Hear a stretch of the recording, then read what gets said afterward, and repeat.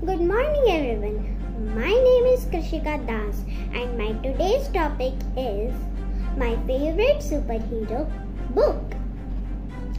Just like movies are my favorite, superhero books are also my favorite. They are called superheroes because they have superpowers to protect us from the bad guys. There are so many superheroes, but my favorite is Batman. I love the books of Batman because it paints a picture in the reader's mind. And I love the character Batman because he is the only superhero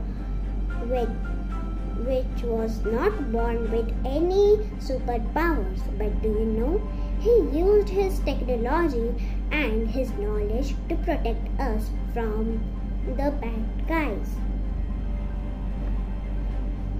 He wears a black mask and a black superhero suit.